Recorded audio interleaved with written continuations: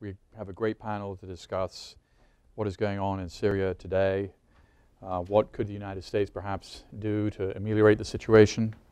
I'll introduce everybody. Everybody's going to speak for about 15 minutes. We'll open it up to Q&A after that.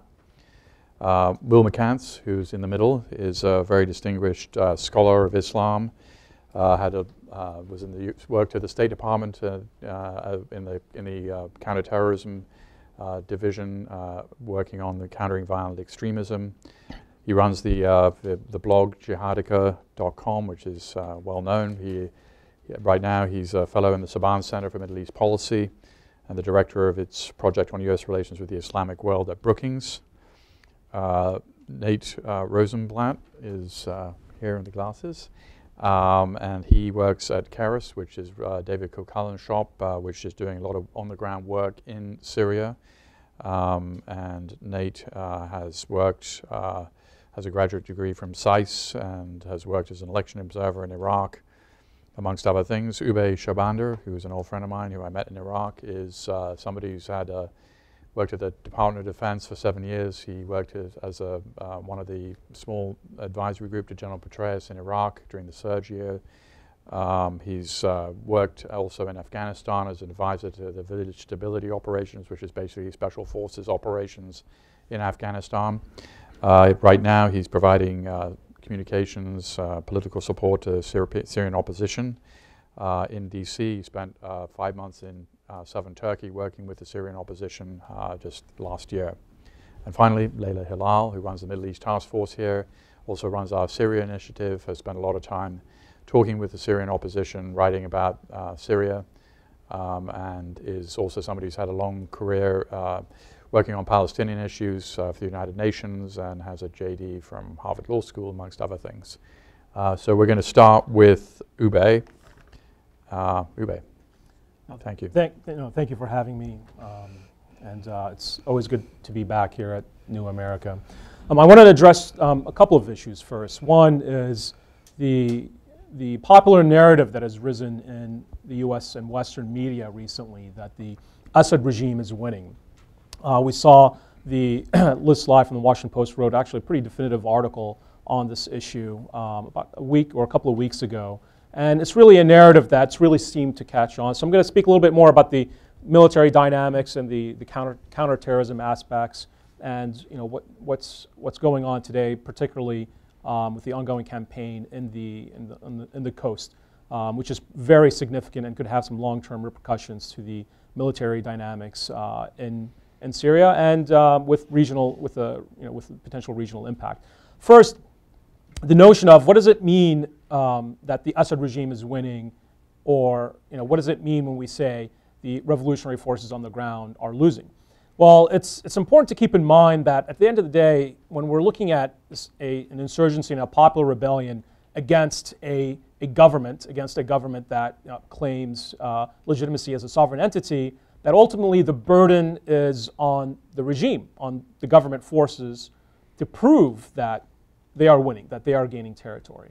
Well, let's look at some anecdotal evidence. What's really been underreported is just how much damage the Assad regime's military forces and how much attrition they've taken on in the past 3 years, and just how incredibly dependent the Assad regime has become on foreign fighters sponsored and trained and equipped in large part by the Iranian Revolutionary Guards Quds Force and Lebanese Hezbollah, and how the Assad regime has really prioritized, in fact, in many instances, taken pains to project this image that it is gaining ground, it is a juggernaut that is gaining territory, and in some instances, striking local ceasefires and deals with local communities and local rebel forces.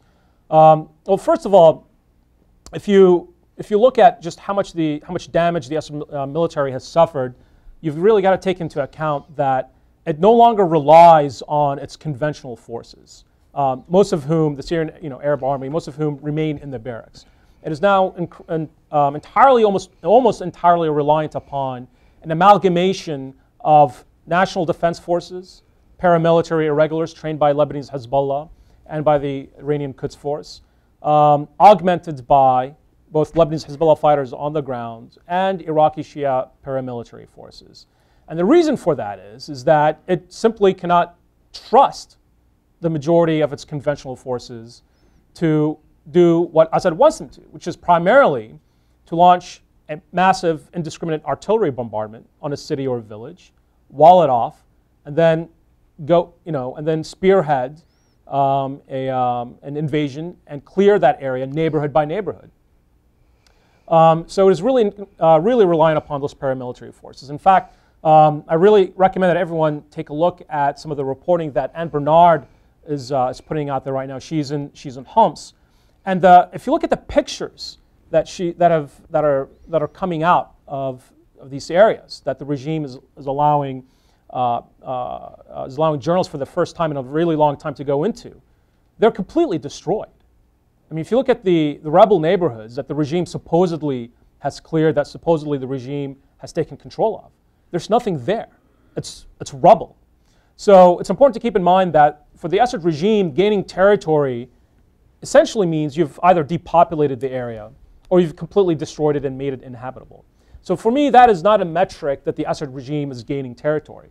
And if you look at areas that the regime supposedly has under its control, like I always use the example of Zabadani on the Lebanese border, that rose up very early on against the Assad regime.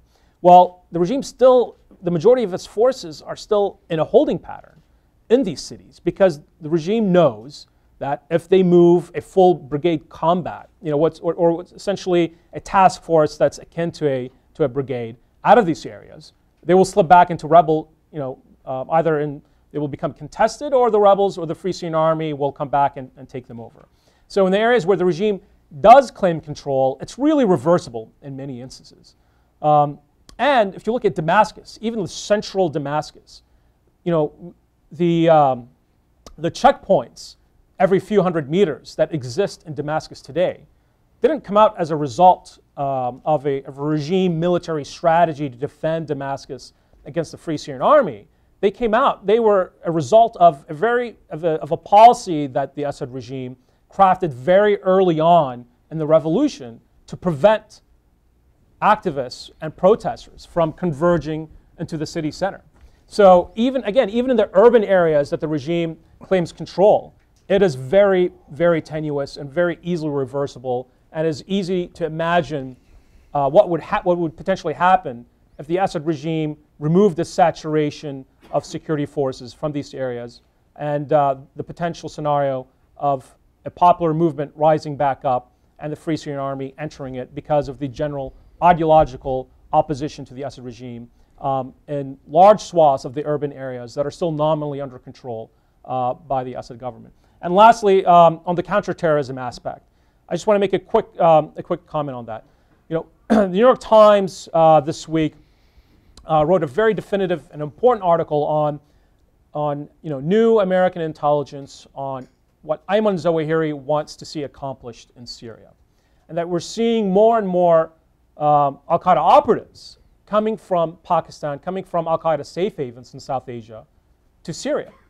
So it's important from a policy perspective to realize that there is a preventative rather than reactive policy that can be taken to address this issue. Namely, that the Free Syrian Army on January 3rd declared war against Al-Qaeda's factions in Syria. And then on January 7th, Ayman Zawahiri issued a very detailed fatwa declaring war on the Syrian opposition coalition and elements of the Free Syrian Army that are fighting these transnational extremist groups. So I'll leave that discussion further into the question and answer session. But I just wanted to, from the Syrian opposition perspective, really highlight that U.S. policy has an alternative option in dealing with the counterterrorism threat and increasing its partnership with the opposition and with the Free Syrian Army on the ground before this threat becomes too wide and too embedded in Syria to handle in an effective manner in partnership with local forces. Thank you, Ube. Will? Yeah, I'll pick up where Ube left off with the jihadis in Syria, and then kind of zoom back out to look at the broader complexion of the opposition, at least as it exists on the ground in the north and south. as you've probably read, there was a major split among the jihadis in Syria a few months ago, namely between the Islamic State in Iraq and Asham, or Greater Syria, and Al-Qaeda's branch, Nusra. The split had been a long time coming. They had been beefing with one another for a while. There had been even some sporadic fighting between ISIS and Nusra in places like Raqqa for months leading up to the larger split. What mainly brought it about was the ISIS's refusal to submit to any sort of arbitration, because ISIS considers itself a state and does not consider itself just another militia group. And as such refused to submit to any sort of arbitration when there were disagreements. This also brought it into conflict with the other main Salafi militia that's fighting in Syria, Ahrar al-Sham. And it led to the fighting that Ubayd alluded to in January between various parts of the Islamic Front, the Free Syrian Army, and Nusra going after ISIS. The way the situation looks on the ground now is that ISIS is sort of a big, inky black spot over much of Raqqa province and to the northeast of Deir ez-Zor. It's been pushed out for the most part of the territory it held around Aleppo, but the regime has come in behind them and taken over a number of those areas. And this infighting is incapacitating the opposition's ability to effectively push back in northern Syria against the Assad regime. So that's one dynamic that's happening. Among the Salafi militias, there's a new push into Latakia, and the push I don't think will last very long, because logistically it's very difficult to supply, because they are moving into generally hostile territory. But it is important for morale to push into Assad's heartland, which is one reason they're doing it. And I think the other is that it takes some pressure off of other areas in Syria where the rebels are having a harder time against the regime. The biggest split among the rebels is, of course, between the Free Syrian Army and the Islamic Front. They're willing to work tactically together in many areas, but there's a fundamental split between them that has to do with regional political dynamics. And a lot of what is keeping the rebels from being ineffective has to do with fighting between Saudi Arabia and Qatar. This has affected the Itilaf, the Syrian opposition coalition, and it has also affected the militias. The Islamic Front is much more in the Qatari camp, not solidly, but big chunks of it are, particularly Ahrar al-Sham is in the Qatari camp. And the Free Syrian Army is much more in the Saudi camp, again with caveats. But some of the main forces that are part of the Free Syrian Army, like the Syrian Revolutionaries Front, that's been pushing it back against ISIS, is widely held to believed to be backed by the Saudis. The Qataris have encouraged, I don't know how sincere they are, but they've encouraged the Islamic Front to subsume themselves under the Supreme Military Council, which is affiliated with the Free Syrian Army, but the Islamic Front has refused. And again, I don't know how serious the Qataris are really pushing them. And the Free Syrian Army itself is fractured because of this infighting between factions associated with the Saudis and factions associated with the Qataris. So you have these very big splits in the rebellion that are keeping it from coalescing and presenting a united front against Assad. The other thing, of course, that's keeping them divided is private money that's flowing into Syria. People often talk about, when they talk about Syria, they talk about states and who the states are sponsoring, which is important. I've just talked about how it's influencing the conflict. But private individuals are having an outsized impact in Syria. We usually think of this in terms of foreign fighters, and indeed there are thousands who have flooded into Syria at an alarming rate that are impacting the fortunes of the rebels. But there's also a lot of money that is coming in that are keeping these foreign fighters fed, and that are also keeping some of the most conservative of the militias in business. This has been a dynamic that's been apparent since 2012, and is one big reason why the opposition, the rebel opposition, was unable to coalesce. Because on the one hand, you didn't have a systematic flow of funding and heavy weapons coming from a centralized source, so that would have been state provided, and that was absent. United States wasn't willing to do it. The Saudis and the Qataris were fighting with one another. It was difficult to line it up, so that kept people from coming together. And then the other dynamic is this private money flowing in, particularly to the Salafi militias. If you're getting all of your money, and we're talking hundreds of millions of dollars according to US Intel estimates, if you're getting all of your money from private sources with no strings attached, none of the strings that the Americans want attached to it, if you're getting all your money from elsewhere, why would you come together into a larger fighting force if you didn't have to? And this dynamic is still at play. A lot of this money is going through Kuwait. The government does not have good counter-terrorist finance laws. They are trying under US pressure to shape it up. But there's still a lot of money coming in. The Saudis have also tried to tighten up. They have done a little bit better, but there's also a recognition that for 2 years, they've really turned a blind eye to a lot of their young men going to fight. And a lot of the recent measures and decrees, royal decrees that have come out, as well as the recent counter-terrorist law that came out, is an effort to kind of roll this back. It's been Saudi policy that they didn't want young men to go fight for a long time, but they didn't really put any muscle behind it. They're trying to, and they should. They have a lot of their youth fighting in Syria. Far and away, the largest number of followers of the ISIS and Nusra Twitter accounts come from Saudi Arabia. It is going to be a big headache, and it's going to be a big headache for the rest of the Gulf. This kind of money that is flowing into Syria and these mechanisms that have been created for moving this money, that's not going to go away. This conflict will endure. Those methods will get more sophisticated when the conflict ends. All of those networks and that money are going to go elsewhere, and it can also fuel sectarian conflict at home.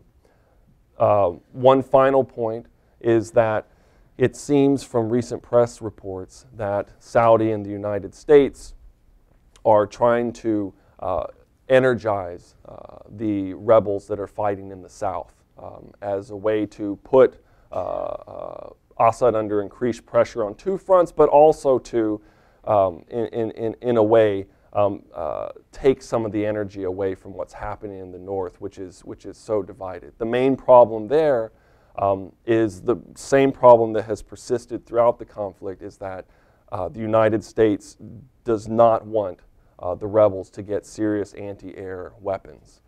Jordan is also quite resistant. And until that resistance goes away, those rebels fighting in the south will not be able to regain the ground that they have lost against Assad. It will be a very difficult slog.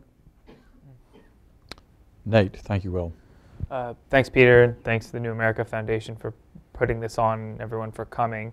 I'm going to speak about the issue of Syria and the conflict from a different perspective. At Caris, we've been doing a lot of work for almost 2 years now, understanding the dynamics of local community governance, aid procurement, aid delivery, and basic service provision. So when we think about, when I think about the issue of Syria, and when we do analysis on it, this sort of central unit of analysis is this local community governing structure, around which a lot of sort of events and forces sort of orbit. So the armed actors, Islamist groups, aid, the international community, et cetera. So that's the sort of perspective that I want to bring here. Before I get into my points, I just want to note that I'm speaking in my personal capacity, not as a Caris analyst. We do a lot of our work with USAID's Office of Transition Initiatives, which has, I think, had the intestinal fortitude or the foresight to fund a little bit more of the learning and sense-making in Syria and not just the programmatics. I think understanding the nuances of Syria's conflict is as important in acting appropriately in Syria as actually just acting. And so I think when I sort of present my remarks, I think we'll talk a little bit about three things. The first is seeing as we're just past the 3-year anniversary of the uprising, talk a little bit about how civilian governance capacity has evolved since the start of the uprising. Very, very, very brief, I promise. The majority of my remarks will focus on sort of taking you across Syria, thinking about what is the sort of context of these different local dynamics. Everyone says Syrian conflict is very local. It's hard to say anything more broadly about the conflict. There's no one-size-fits-all policy, etc. So I think I'd like to present some of the themes that we're finding in the different areas of the country. And then lastly, present a few things that we see as major issues going forward and things to be looking at carefully in the Syrian context. So that said, I mean, I think we've been focusing on, in Syria for almost 2 years, the issue of local councils. And when we started this in fall 2012, these local councils, which were basically community-generated responses to the absence of regime authority in their area. So people were saying, you know, not only how do we provide basic services, keep schools open, pick up trash, et cetera, but also how do we build a decision-making authority that's legitimate at the local level. And so as early as mid-2011, we saw these organizations form. And over time, they evolved. And at the point at which we started looking at them in the fall, they were still very different. You had community organization groups that were 15 people. They represented the local families, et cetera, to 350 people elected by a community. So in Afrin, for example, in Aleppo, there's a 350-person General Assembly. Other councils would work in secret. So we would speak with council members who were in the suburbs of Damascus. Their job was to just help IDPs get acclimated to the community. It was regime controlled, so they worked completely in secret. But over time, as we got into 2013, these councils started to homogenize, and I think not coincidentally, there was a lot of international attention paid to this entity that was a local council. And so now, looking at that today, local councils are sort of a thing in Syria. Every town and city has one. They're generally about 20 to 40 people in size. They've got about 12 to 15 sort of executive leadership positions that include president, vice president, someone who focuses on human rights issues, someone who focuses on education, finance, et cetera, et cetera, et cetera. And I think we've seen a sort of process of homogenization of these councils. And on top of those councils now are provincial councils, whose job is ostensibly to connect the local community needs up to the Syrian opposition coalition, or the Etilaf, and then the programmatic agendas that the Etilaf has, the provincial councils are supposed to bring that down to the local level with varying degrees of success. So that's where we are today. What does this mean when it comes to understanding the local dynamics across Syria? I'll just very briefly take you through a few themes that we see when we look at the local community sort of governing entity and their relationship, particularly with armed groups that Ubay and Will talked about, through the north, to the east, south, and then back into the middle.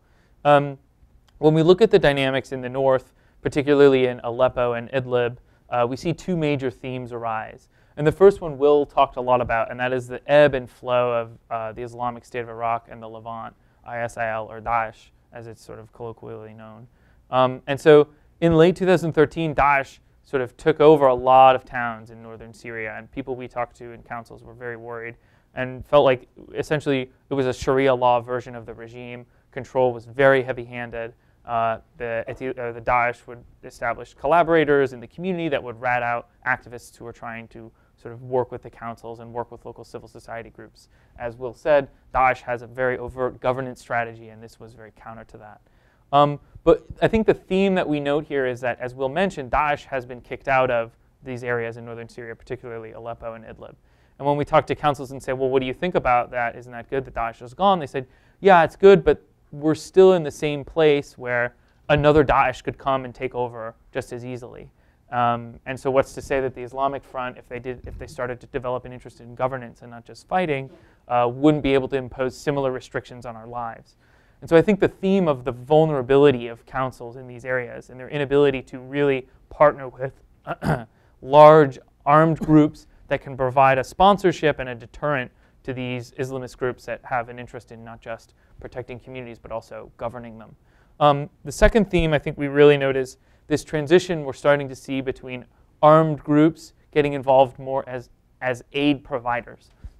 And so the Syrian Revolutionary Front, which has been sort of the representative of the Syrian Military Council and the Itilaf in the northern parts of the country, has been for a long time involved in the protection of aid deliveries. A lot of these groups will take a cut of whatever aid comes in as part of payment. But SRF and the Islamic Front, as we'll mention, particularly Ahrar Sham, is very powerful in these northern areas. They've also been doing a lot of aid sponsorship, but they've started to become more like aid providers. And there's a major debate within the different factions of the Islamic Front as to whether that's I guess you could say, a market that they're starting to get involved in. And a couple of weeks ago, Ahrar Sham in particular, which has been a proponent of this strategy, to sort of organize the delivery of 10 large aid trucks into southern Idlib. And the reason this is important is because this is a heavily conflicted area. It's a town called Khan Sheikhun, and it's very hard to get aid to that area. And so what Ahrar Sham is saying is not only can we coordinate the battle strategy, but we can also start cooperating with the Khan Sheikhun local council, Syrian civil society organizations, and Turkish aid organizations to provide aid in the same areas. I think that's a really significant trend. Going east, we'll look at Raqqa, and as we'll mention, Raqqa is sort of the headquarters of Daesh since it's been kicked out of Aleppo and Idlib. And in looking at Raqqa, I mean, it was almost a year ago that Raqqa was the first liberated provincial capital in Syria, and so many of the hopes of the opposition were poured into this place, and it was considered by many potentially to be the capital of opposition-held Syria. And the trajectory we've taken from then to now, I think, is an unmitigated disaster for a number of reasons. But today, basically, Daesh runs the city. It runs really the province. It's replaced the local council with people who are beholden to them, not entirely replaced in terms of individuals, but the political recognition of their authority. And the only group that really contests their authority in Raqqa is Jabhat al-Nusra. And we can talk about that dynamic a little bit in the Q&A if you're interested. But I'm going to keep going east to the northeast and Al-Hasaki province. And this gets into Kurdish politics, which if you're interested, and we can talk a lot about. But basically, the PYD, the Syrian Kurdish representative of the PKK, really runs Al-Hasaki and most of Rojava, or the Syrian Kurdish areas, with the same sort of heavy-handedness as Daesh, just without the Sharia law sticker attached to it. And people are really concerned about PYD's interest in governance and how that often comes into conflict with a lot of the activists that are Syrian and Kurdish and working in these areas. And so a lot of Syrian Kurds who are interested in reaching out to the Arab community in those areas are often prevented from doing so by the PYD. And I think the presence of the regime in these areas as well really puts a lot of tension between the Kurdish and Arab communities in that area.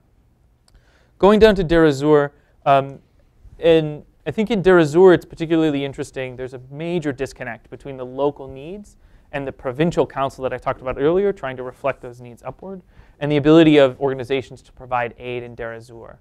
And mostly that's because the two major routes to Deir ez-Zor are through Turkey, down through Raqqa, and that has been blocked by Daesh, and they won't allow aid to come through.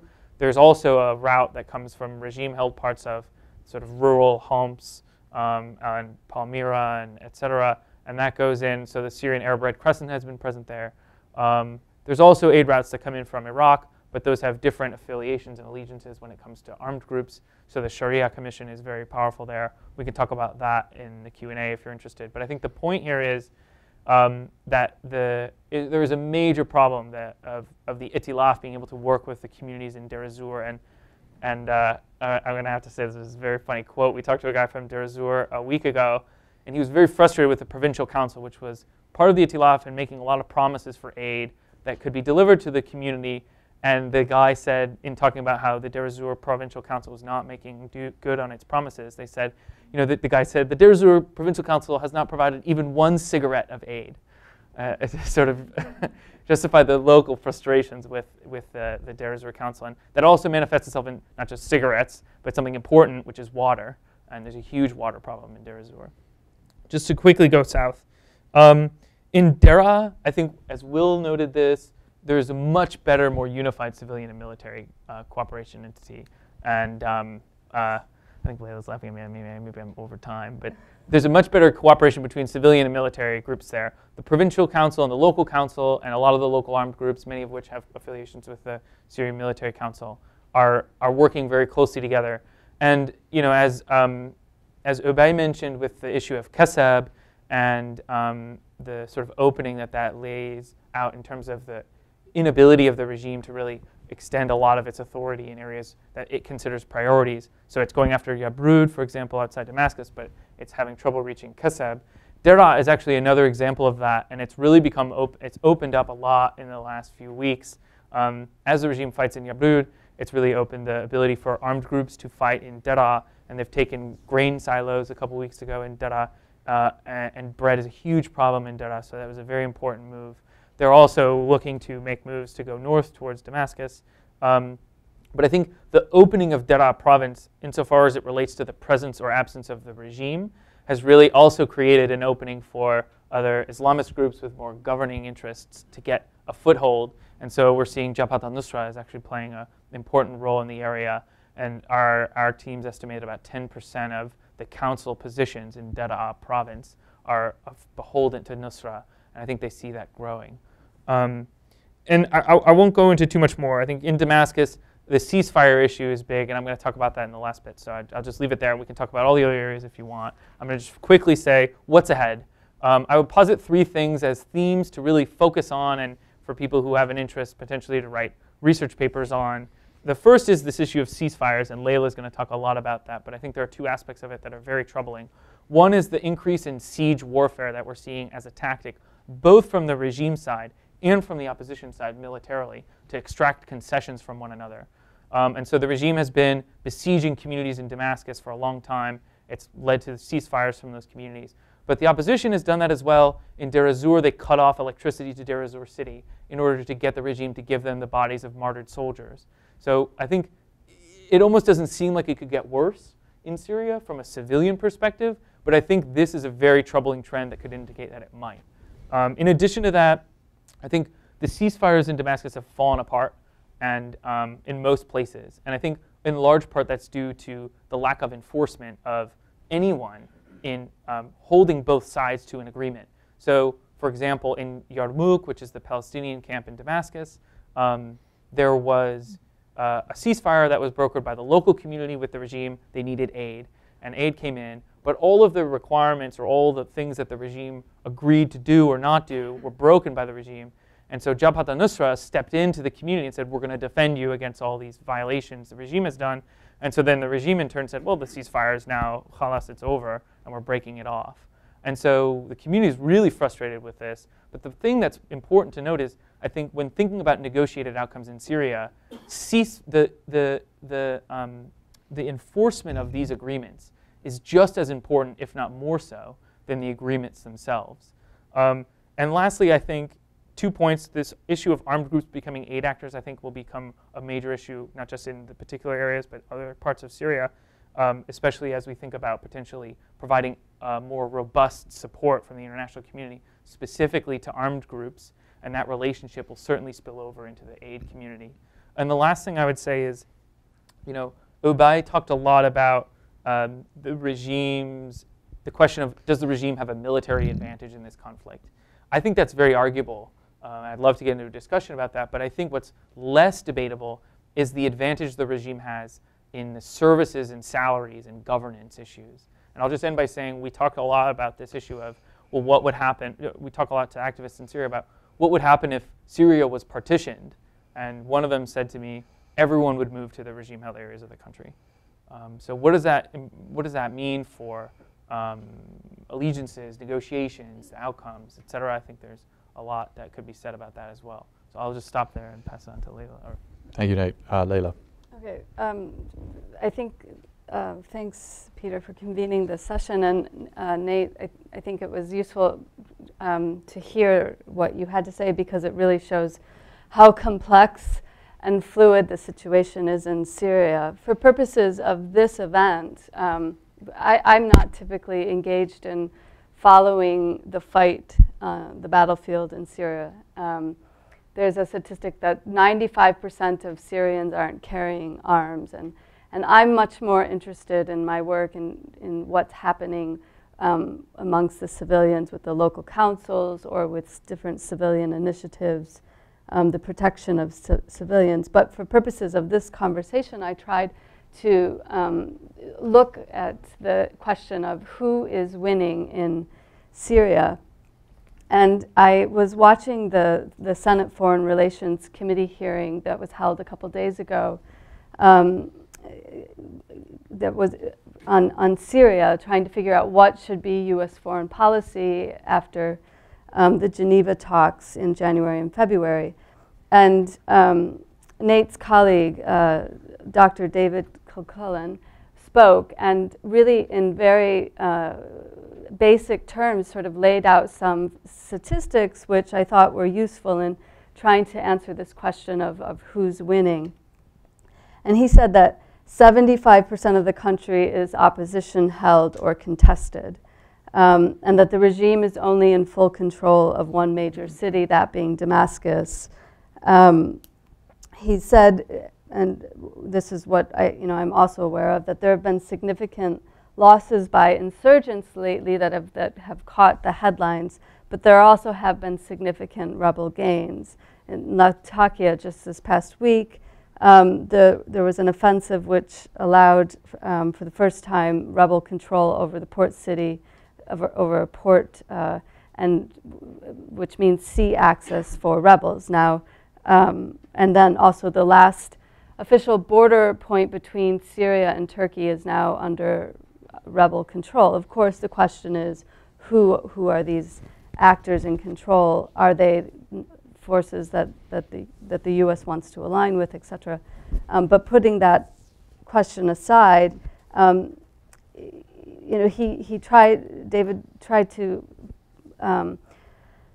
sort of quantify the military balance, and he said that there are some 200,000 rebel fighters or opposition fighters and 350,000 regime fighters, and that ratio is not a significant one that would weigh in favor of the regime.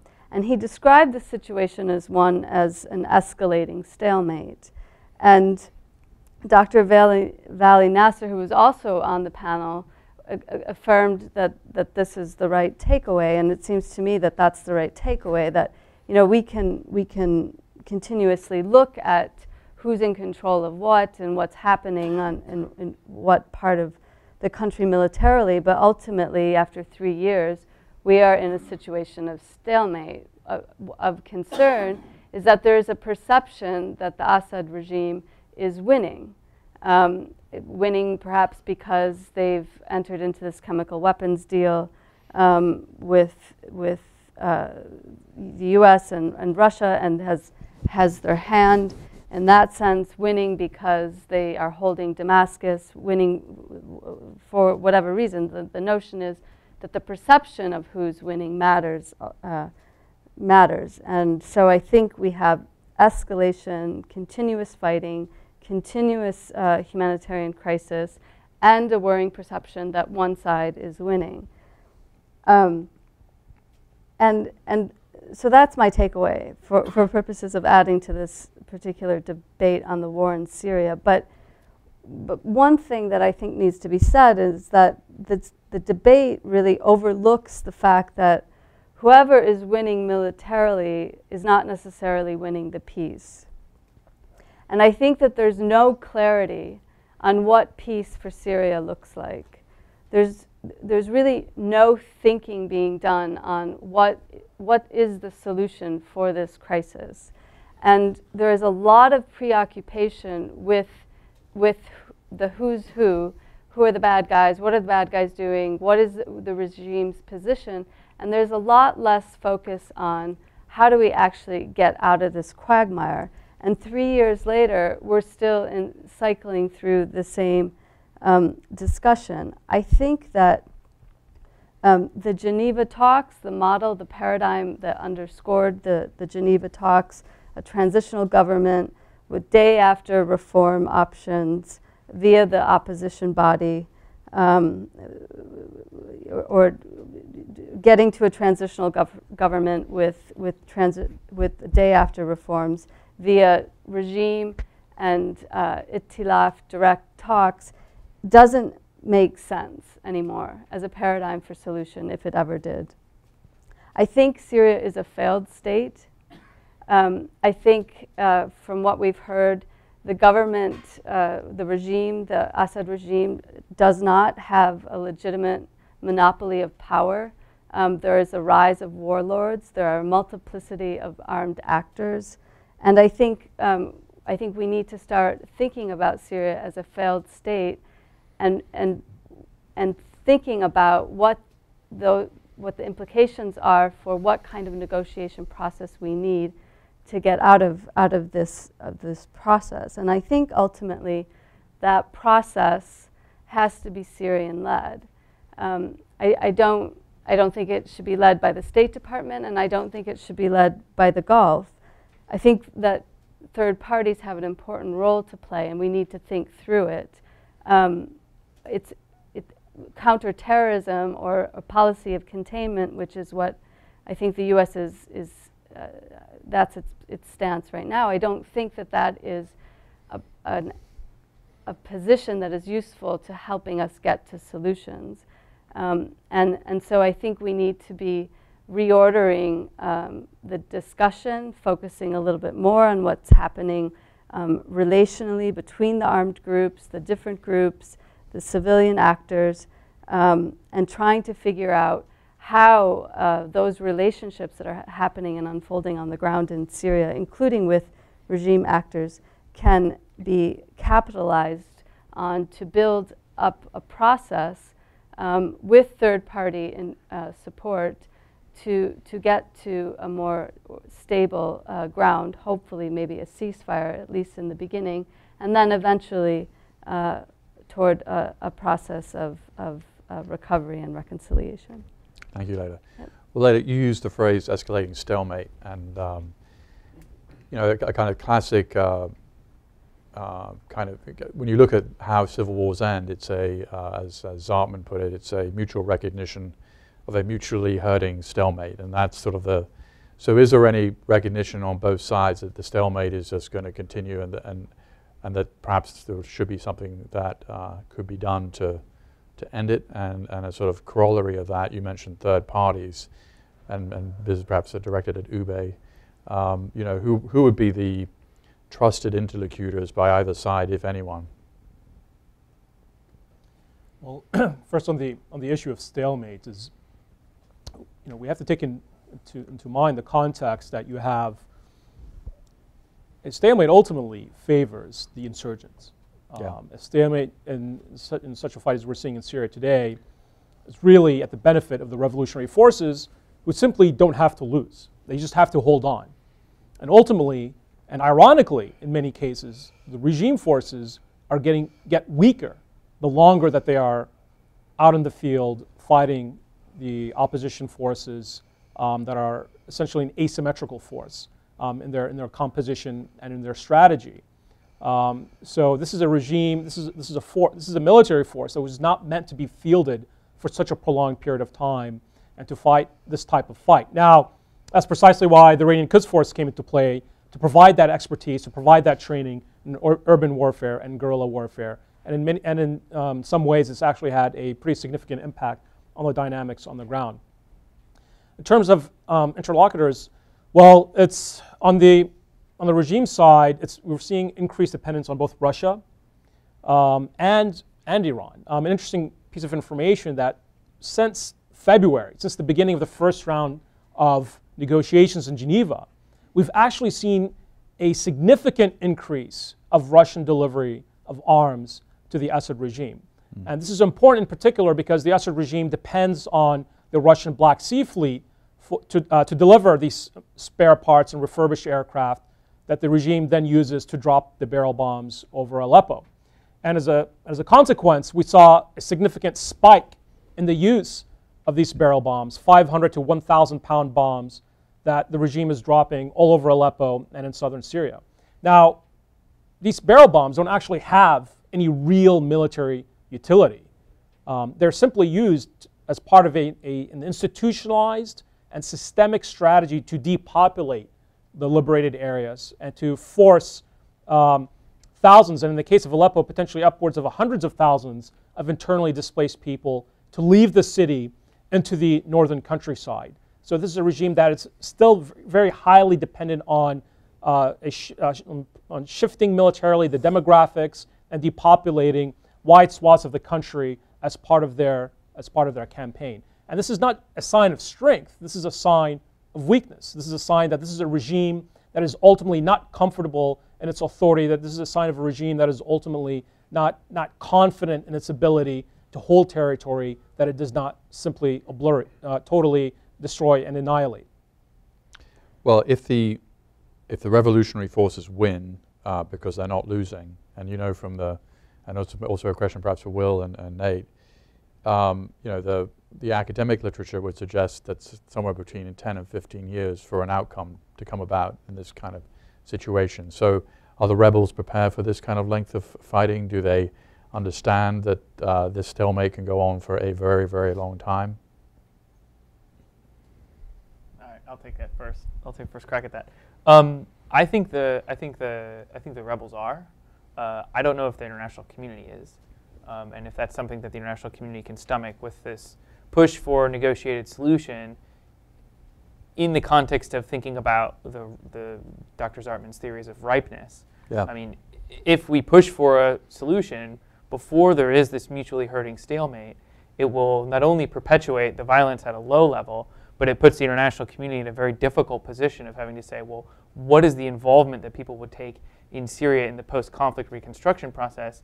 How much would they cooperate with whatever the transitional government is, or whatever it looks like, in tamping down whatever remains of either the staunchly pro-regime if the transitional government looks more pro-rebel, or staunchly pro-rebel if the transitional government looks pro-regime? To what degree is the international community's involvement in the reconstruction and stabilization of a post-conflict Syria make them a little bit complicit in the tamping down of such a group? I think the rebels could do it. It's just a question of how much would they be involved in that. I actually will question that. I mean, Dr. Zartman's theory is that a mutually hurting stalemate is something that arises typically before the conflict gets really underway. And once it's underway, it's hard for a party to see a stalemate as being an opportunity to get out of the conflict. And both sides right now are all actors are in this fight, this existential fight. And I think the regime is fighting to the end. And I think increasingly the rebel fighters are also fighting, the Sunni fighters are fighting for their own survival. And so I think we may be beyond the point of a mutual hurting stalemate, bringing the parties to the point of compromise. But I want to say something about the rebels. I mean, the Syrian American community brought a lot of people from Syria to Washington this past month to recognize the anniversary of the conflict. And talking to people who are inside Syria, they say that if you talk to rebel fighters and say, well, what do you want?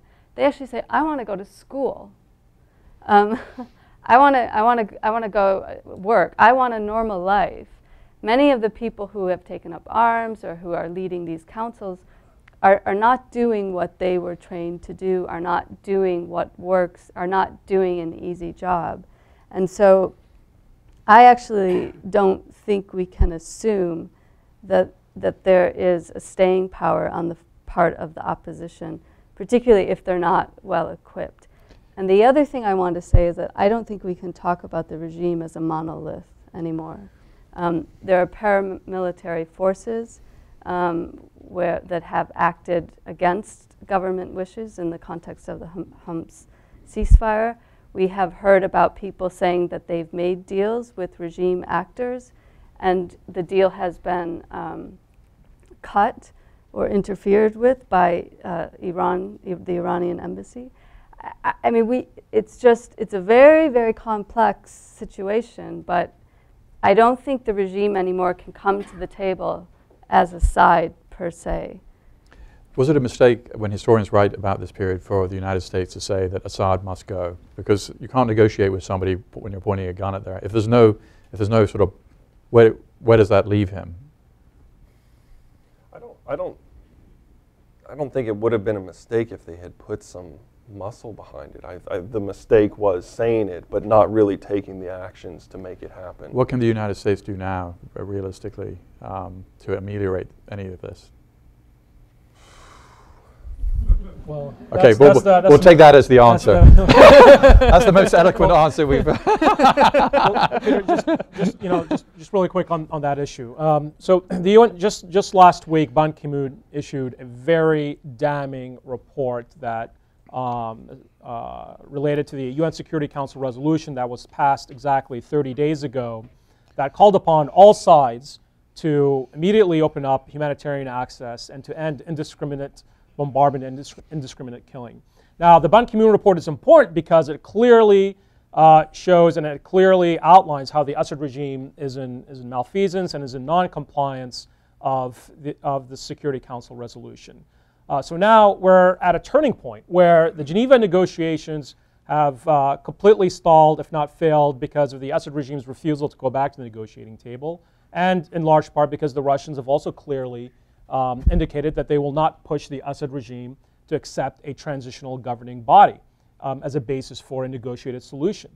And we now have the UN Security Council faced with a new decision on how do you now hold the regime accountable and how do you push the Assad regime to accept its international obligations, which it clearly has no intent in following through. And it's not really clear if the United States has a policy on that follow-through. There are many steps the United States can do to pressure the regime, one of which is increasing the capacity of the moderate Free Syrian Army to defend the Syrian people against these atrocities and to potentially open up humanitarian routes into the besieged areas where you have over 250,000 people that are facing starvation, a starvation environment due to the regime's starvation onto submission campaign. But quite frankly, more and more it is increasingly clear that all avenues for a negotiated solution have been exhausted, and which leads us to really the only other alternative, which is for the administration, for the United States to take the lead in at least putting the Assad regime on notice that there will be punitive measures that go beyond what has already been put forth. But what could those possibly be without a congressional authorization for violence? I mean, a lot of it will simply, I mean, look, no one is asking for boots on the ground, right? And no one is asking for American airplanes over Syrian airspace. But you're seeing a lot of dynamic in Congress telling the White House that the status quo is not sustainable. It's not sustainable because the humanitarian situation has gone so beyond the pale that is destabilizing the entire region, and it's directly affecting and impacting American national security interests. And two, the status quo is not tenable because there are real serious counterterrorism concerns with extremist and transnational elements that have aspirations to attack Western interests and regional allied interests because they're taking advantage of the vacuum that's resulting in the status quo. So really, you really have to increase the capacity of the opposition in the Free Syrian Army at an exponential level. And you have to work with the allies to, quite frankly, reconsider some of the options, some of the military options that were previously taken off the table. Look, So meaning what? Meaning either the regime will have to face a multilateral military action, a punitive military action, or two, sanctions. But how does that happen, Ube? I mean, you need a UN resolution for that, and that's not going to happen. Absolutely, you're simply not going to see a UN Security Council resolution because of the Russians. So you're going to either have to rely on the regime's refusal to abide by its international obligations, stand by the right to protect doctrine, or you're going to have to go back to simply what the United States has been doing up to this point, which is supporting the opposition both on the governance side and on the military side, and trying to pressure the Russians to get the regime to come back to the negotiating table. Unfortunately, that track has also been all but exhausted. Go ahead.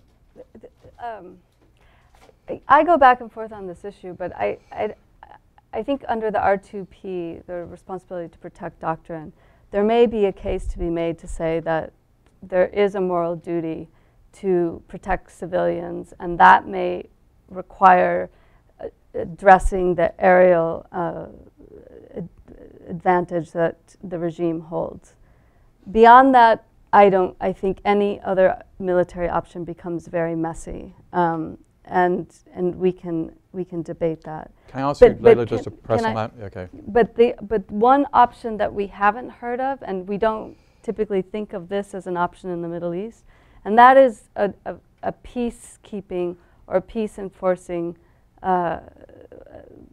force on the ground, because you do have these localized ceasefires that are popping up, and they're running into trouble, and the possibility of monitors on the ground could perhaps create more humanitarian space for Syrian actors to begin to address some of the complexities, some of the crisis that is happening on the ground. It's an idea, it needs to be studied.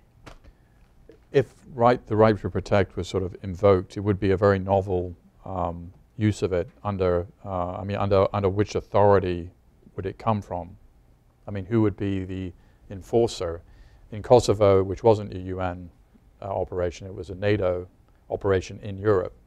I mean, who would be how do you operationalize that? Well, I think you would have to do a coalition of the willing, if you will. But it would put the United States in an awkward position potentially to be, presumably you're saying the United States would lead this, right? Because it would be outside NATO and it would be outside the UN. Yes, I mean, I haven't studied the legalities of it, but or the operational aspects of it, but I think that there's enough consensus out there that one of the major dangers and protection problems is the barrel bombs and the aerial attacks. Here's a wild thought. What if the Arab League did it? Yeah. The Arab League took leadership. I mean, they were there in monitors on the ground in 2012, and there was a qualitative drop in the number of people killed while they were there in country. Well, the Arab League has sort of surprised us once in the past in its 60-year history, which is Libya, right? So maybe it will surprise us again. Okay, well, let's open it to questions. If you have a question, identify yourself and wait for the mic. This gentleman here is. Yeah, Oda Aberdeen. None of you emphasize the humanitarian disaster that is taking place. I mean, we talked about the military, we talked about who controls what territory, we talked about Syria being a failed state. Sure, got it. So humanitarian. No, but my point is, the US has given the most aid in terms of humanitarian support. Now, when you look at the rich Arab states, why can't they give more aid to help those refugees in Syria? I mean, in Turkey, in Lebanon, in Jordan, because ultimately the outcome is going to be determined by this humanitarian issue. I'll start with that. I mean, I think you're absolutely right in bringing the humanitarian issues to the fore, and in highlighting in particular the challenge of refugees. I mean, as we all know, the Middle East isn't a place that does refugee communities very well, and what is the chance of an entire generation of Syrians who are cast asunder from Syria? What's the state of the rebuilding process inside Syria? And I think one of the things I want to jump off from what Obay said is not only is the regime depopulating areas in a lot of places, but it's also going after a lot of the key infrastructure that Syrians rely on for their daily existence. And I would encourage for whoever is working on this particularly to determine whether this is deliberate targeting, but it's certainly no coincidence that in Deir ez-Zor, for example, there are 4 water treatment plants. One is under regime control. The other 3 under opposition control are all destroyed. In Deraa, bakeries are constantly bombed. In Aleppo, they've been constantly bombed. People have to shuttle bread back and forth. And so when you think about what that means in the context of the refugee issue, you're talking about a huge number of people who are displaced, who are sent outside, who are leaving Syria, and who would be going back to places that have not only been decimated, but whose key infrastructure has become so destroyed that there'd be no interest in them returning at all. So you're thinking about not just saying, how do we make the lives of refugees tolerable in the countries around Syria, but how do you figure out what are the drivers of people that would bring them back to their homes, and how do you engage that issue in a multifaceted way? I also don't think the Gulf countries have been too bad. I mean, they have given a lot of money at the UN conferences in January 2013, this past January. They've pledged a lot. A number of those countries have actually followed through. So I don't think they've been absent on the humanitarian front. Just a real quick note on that. Look, the humanitarian situation is, like I said, beyond the pale, but it's a hemorrhaging wound. And a policy to sort of cauterize it and to contain it is simply not working. And it's simply not a viable strategy. You have to go back to the root causes, like Nathan implied. The fact of the matter is, you're going to have this outflow of refugees is not going to decrease anytime soon. The displacement is not going to stop anytime soon if you don't deal with the issue that is driving it, the engine in the first place. Much of which is this systemic military strategy by the Assad regime to displace populations and to use mass and indiscriminate artillery bombardment. And real quick on the food distribution issue, just last weekend, Reuters had a very interesting article on the first delivery, cross-border delivery of the UN World Food Program coming from Turkey into Hasaka province, into Kamishli, a majority Kurdish area that still has some elements of regime control. And when locals were asked about this delivery and its significance, one of them replied, well, it's useless because it goes to regime distribution centers. And ultimately, the regime has control on who is fed and who is not. And we have severe problems with this issue in Damascus. So there are some real important questions that need to be asked in terms of billions of dollars of US money and Western funds going to these relief organizations that are not used to feed those that need it the most, and they're not used to provide medicine to those who are sick, but ultimately are used as a tool, as a weapon by the Assad regime. Gentleman here. Yeah, just here. Where are these hundreds of millions of dollars of private money coming from? Can you identify yourself as well? Just.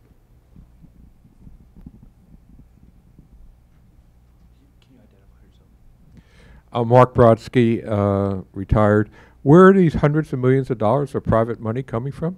Yeah, these are either Syrian expats that are living in the Gulf or Gulfi citizens themselves. I mean, they're donating the money. There's a few prominent bundlers, particularly who live in Kuwait, that solicit money primarily over Twitter, and it's very easy to route the money there, and they will report on the donations they've gotten from around the Gulf, and then that money ends up in the hands of the militias in Syria. And at least early on, the brigades in Syria, the rebel brigades, were very upfront about receiving the money, who sent it to them. Sometimes they would rename their brigades after the bundler who had sent it so they could attract more. And that's one reason, incidentally, that there are a lot of YouTube videos from these militias, particularly the Salafi ones, because they're designed to generate money, bring in this revenue from the Gulf. Yeah, I would just add, and Will's being modest, but he should be bragging about a great report that Brookings put out earlier this year with Elizabeth Dickinson on the flow of foreign funding into Syria, particularly to militant groups. It's a great report, so I would encourage you to read it. But on the council side, there's a similar situation. There's less of this sort of bundling and processing. There's less money and attention being paid to the community organizing groups. But Syrian expats in the Gulf are a huge source of donations.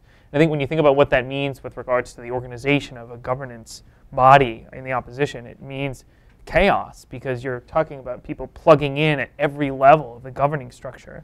So people are donating to a town, or people are donating, Qatar will give $8 million to the Itilaf to give to local councils as sort of a one-off thing. And so these councils get money themselves, they get money from the provincial council, so everyone's trying to raise money on YouTube and Facebook, etc. And it makes for a very, very chaotic situation as contrasted to the regime side, where they get the millions of dollars in loans from Iran or Russia, and it trickles down. And I think that's a big... Just a clarification, so if you want to donate, how do you actually do that? I mean, how does the money get transferred? It happens. I mean, usually there's a number that's put up for WhatsApp, and then they provide you with the details for how to get the money to Kuwait, and then the money is wired usually over to some town in Turkey, and somebody goes across the border with a suitcase full of dollars. Also, illicit oil sales. It's critical to focus on this issue. You had the majority of the oil wells in eastern Syria and Deir ez-Zor and parts of Hasaka had been either captured by al-Nusra or the Islamic State of Iraq and the Levant. And increasingly, you're seeing these, these oil fields and very crude sort of extraction facilities being implemented, being set up by these extremists.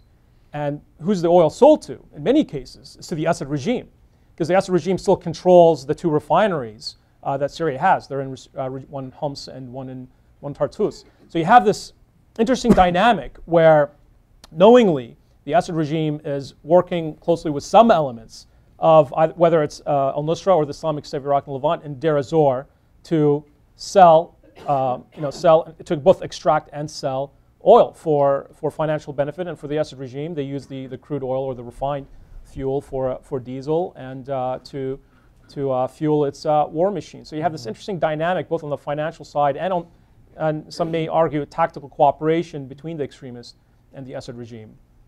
Gentleman over here, and then, yep, Brian Fishman. Hi, Brian Fishman with the New America Foundation. I have two questions. One is, we know that the United States has many interests in Syria. If you had to name the single most important that we should optimize policy around, what would it be? Counterterrorism, eliminating Assad, the humanitarian situation, containing regional instability. We can't have it all, so what's number one? The second is, what do you think the implications of an ISIS or a Nusra either sourced or either of those organizations providing safe haven for an organization that conducted a terrorist attack in Europe? What would the implications of that be? So I'll take a stab at both. I think the priority should be bringing the rebels together under a single unified command structure, because I think it has major implications for everything else that we've talked about, for counterterrorism, for the aid and for governance, and for bringing Assad seriously to the table, because right now the perception is not just in the press that he's winning, he believes that he's winning. And he won't change his mind until there is a credible, unified threat against him. So I think that has to be the priority. The implications of a plot being launched against the United States or Europe from ISIS or Nusra-held territory would be pretty grave. And I think it's one reason you've started to hear noises in the press about al-Qaeda operatives from Pakistan, Afghanistan moving into the area. I think we are gearing up for a major CT push. I don't know if it involves drones. Perhaps it's just used to justify giving more serious weapons to the opposition. But I think one way or the other, the United States will have to change its calculation. It is either going to have to double down on the opposition, or it's going to have to start cutting a deal with Assad. Either way, but the CT very much is as Ambassador Patterson said it a few days ago, it is the top priority for the United States. And if that's the case, it's going to have a big impact on its policy. Gentleman here. Thank you. Blake Selzer with CARE. I had a quick follow-up to both Ube and Nathaniel to talk about the need for, during this escalated stalemate, that there's no one to enforce agreements, and specifically mentioning the UN Security Council Resolution 2039, which you mentioned was presented to Ban Ki-moon this week officially, showing that there has not been progress made. But Russia did support that resolution, and you said that there is no chance at any Security Council resolution moving forward. My question is, do you think we shouldn't be pressuring Russia? Do you think there's a chance? I mean, this is the first 30-day report, and then there's another 30-day report. So just wanted to get anyone on the panel's thoughts on pushing the Security Council, recognizing the challenges with Russia. Absolutely. So just real quick on that, look, in order to really gain Assad regime true compliance to the Security Council resolution, and to gain Assad regime compliance to negotiate a political solution writ large, which the Security Council resolution also holds the regime to adhere to. You really have to shift their calculus on the battlefield. And this was mentioned extensively, actually, in the Senate Foreign Relations Committee hearing the other day. Now, on the issue of, well, you know, the Russians supported the resolution. Absolutely they did. But what was interesting, the Russians supported it because there was no Chapter 7, there was no enforcement clause. So we can go back into another 30-day report and another 30-day report, and we'll end up exactly where we began, if not worse, with the humanitarian crisis going even exponentially out of control, and with the region even further destabilized, and with even additional space being afforded to the extremists on the ground. So without enforcement and without that credible threat, you're simply not going to have any realistic scenario where the Assad regime adheres to that Security Council resolution or adheres to its obligations to go back to the negotiating table. Yeah, Brian Fishman, who's here, was part of the team that released the Sinjar documents, which were critical in reducing the foreign fighter flow. And you were in Iraq when that happened, and Del Daly and Hank Crumpton and others went to all the relevant countries, and really that was important to get the violence to come down because they were providing the bulk of the suicide attackers. Is there anything analogous in Syria that could be done? Obviously, Will mentioned the Saudis have kind of criminalized going to Syria now, which is, I think, important. But what else? Well, I mean, there's actually some striking analogies and similarities. There's a reason why Al-Qaeda in Iraq's successor, Nusra, and eventually the Islamic State of Iraq and the Levant, are absolutely obsessed with moderate, Sunni, majority Sunni groups like the Syrian Revolutionaries Front. They're now actively fighting them. The jihadists refer to them as the Sahwat, the awakening groups. And the reason why they refer to them, because they see this plot, which is their worst nightmare, of locals rising up as part of a popular mobilized movement against the dictate of the Islamic State. This is exactly what happened in Iraq, when American military forces were there. In some cases, well, in many cases, fueled and supported by the United States, where you had both the major tribes, the Sunni Arab tribes in Iraq, and some Sunni nationalist insurgent groups flip and turn against Al-Qaeda in Iraq, which led to Al-Qaeda in Iraq losing significant ground. And just as importantly as losing ground, the attempt to establish the Islamic State of Iraq completely failed because it was rejected by the local populace, and the locals were given the necessary tools to fight back against Al-Qaeda in Iraq. So hence the obsession in Syria today. Those are fresh memories from what happened in Iraq. And their biggest fear in Syria are not American drones or American F-16s. It's Syrian fighters and the Syrian community rising up against Al-Qaeda's grand vision of a transnational caliphate as opposed to a Syrian state. And that's exactly what's happening today. That's exactly why the jihadists have even publicly stated that the reason why they're in Syria is not to fight Assad, but to establish an Islamic State. And that is why they're prioritizing in Aleppo and in eastern Syria fighting groups like the Syrian Revolutionaries Front and the Free Syrian Army, and not the Assad regime. I'm sorry, I have to say that it just doesn't make sense to keep flowing money and arms into Syria given the context.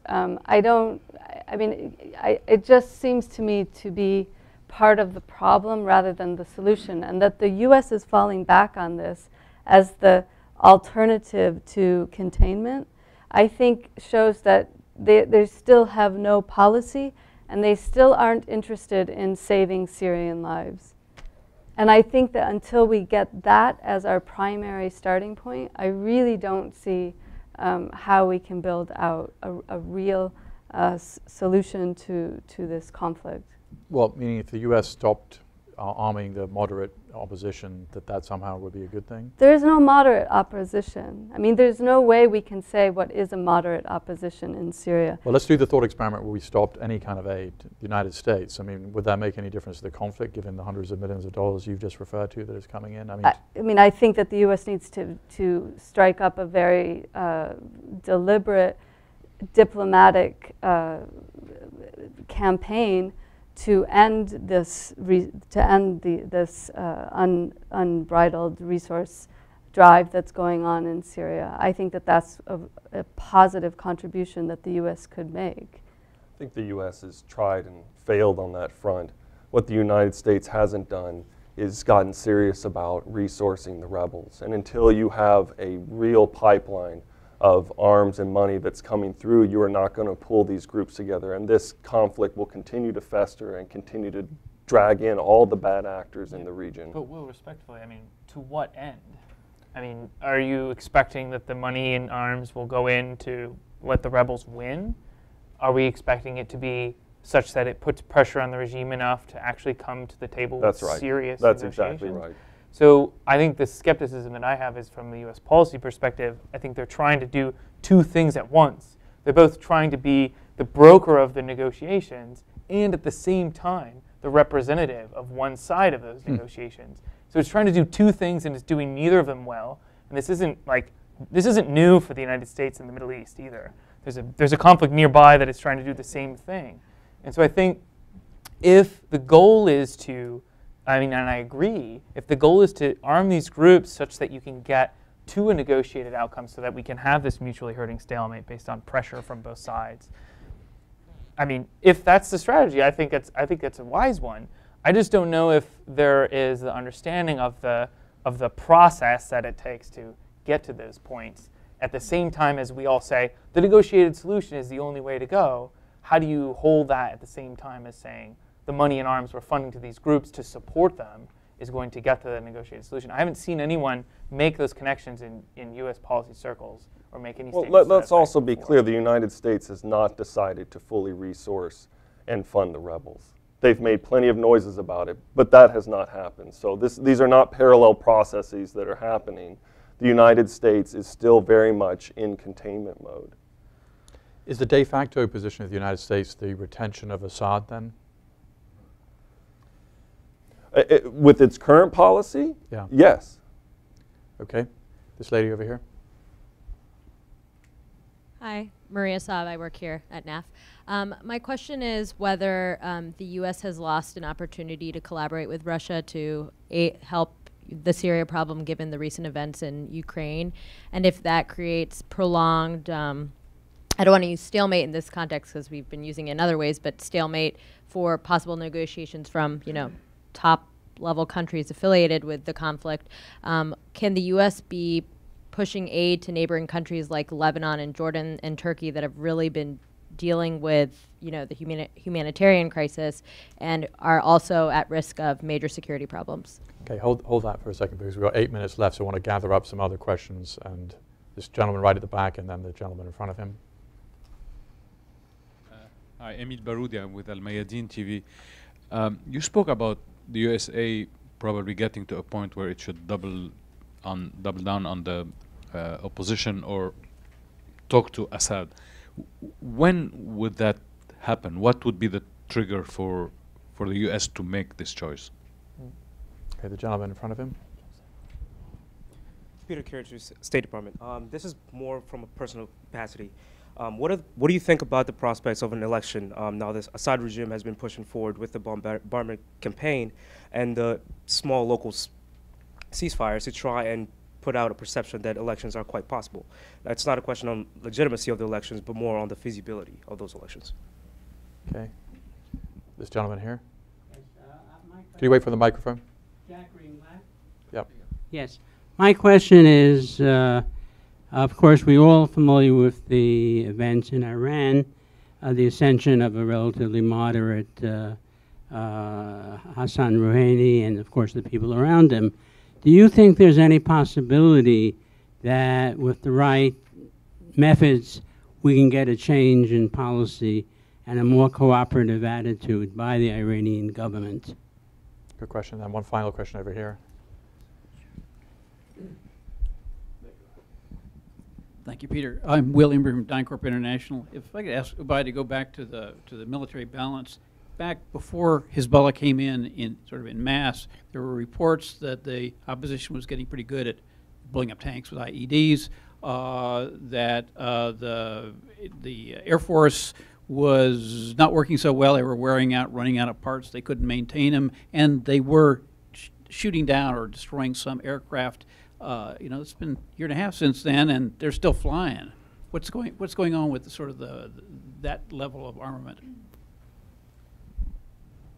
Yeah, just to, you know, when it comes to the regime's order of battle, like I said before, they're only using a small percentage of their overall military in the first place. And you're absolutely right. In 2012, the regime really faced a situation where they were losing. And more importantly, there was a recognition by the Iranian Revolutionary Guards Quds Force and by their auxiliaries in Lebanese Hezbollah that without a significant infusion of support, the Assad regime would collapse. So it's interesting to see their strategic calculus. They saw an ally that was losing and potentially on the brink of collapse. And their decision wasn't to abandon him, or their decision wasn't to potentially strike a grand bargain with the opposition, but to empower him and to fuel his war machine. Now, when it comes to, yeah, they have the Assad regime's air force has faced significant attrition, and they have lost actually a not insignificant amount of aircraft, both fixed wing and helicopters, due to ground fire and very limited use of captured ground-to-air aircraft missiles. But they have been able to make up for those losses because of the specifically because of the Russian-provided refurbished aircraft. So that's really critical to keep in mind. All things remaining equal, the regime's military forces and its order of battle would have been faced severe losses on the ground if it wasn't for Iran and Russia and Lebanese Hezbollah. Okay, well, so is there any chance of an opening with kind of Iran now that there is a thawing of U.S.-Iranian relations? Well, Lakhdar Brahimi was just in Iran. Nothing came out of it. And it's important to keep in mind, Rouhani does not have the Syrian portfolio. That portfolio lies directly in the hands of Major General Soleimani, the commander of the Iranian Revolutionary Guards Quds Force, basically the commander of the external special operations arm of the Iranian regime. And like I said before, their decision wasn't to strike a deal when they saw Assad on the brink of collapse in 2012, but to double down. And we've seen them even double down even more in the past year, moving actual senior commanders of Quds Force, some of whom have actually been killed, really highly trained and highly valuable operatives. And we haven't seen this happen since 2006 when they did this in Iraq, when they brought in mass both ground, special forces units from the Quds Force and advisors to help Shia extremist militias there. Question on the elections? We're running out of time, so let's try and get to these questions. The question on the elections? Yeah, I mean, we study elections a lot in Syria, and there's just no way to make them legitimate, even at the local community level. And they will be held, though, in July? So far as we know, I mean, yeah, I think the policy would be to just... And what kind of percentage are we anticipating Assad will get? 99%. 99.7. Okay, good. Right. Why would you hold elections if you didn't know you were going to win? What about the inflection point question for the U.S. in terms of, is there a point where the U.S. will actually do what Will is suggesting? Yeah, or not. It'll be in January 2017 when the new president takes a oath of office. That's when the inflection point will be. There's not going to be a change in policy under the current administration. I think the best we can hope for is a change of policy on the margins. The President Obama's trip to Saudi Arabia is a very important one, where Syria is a main topic of discussion.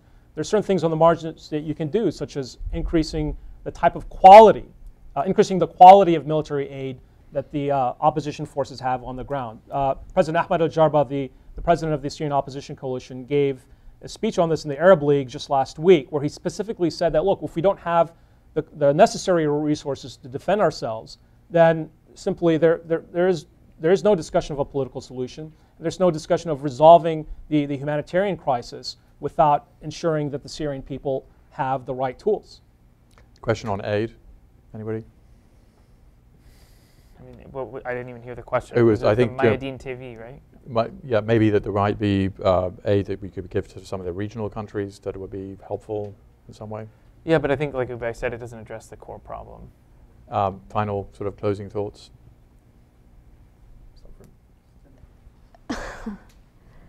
I mean, I think that I think that there's just another conversation that we can be having about Syria that we're not, which is to look at what's happening on the ground. I think that we can't wait until 2017 for a new policy. There will be no Syria left by then. time is important. And so we need to think about ways to de-escalate violence and to give Syrians space to dialogue and to reconstruct localized spaces and reconstruct a social and ultimately national contract. And we need to be talking about that as well as the military balance. I mean, you heard a lot from Obey and Will about the need to support the opposition, and Will mentioned the idea of supporting the opposition towards a more advantageous position at the negotiating table. And I think that sounds like a really good idea in theory, and I agree with it in theory.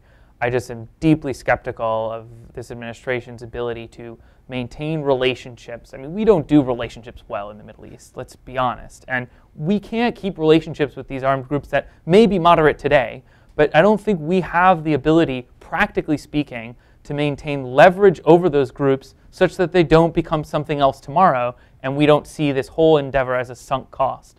So given that skepticism, and I think the administration has a very deep skepticism of that, which ends up putting it in this vicious cycle of cynicism where we don't think we can change the events on the ground because we can't build relationships. So this little amount that we do turns out doesn't change the events on the ground, so we're back to square one.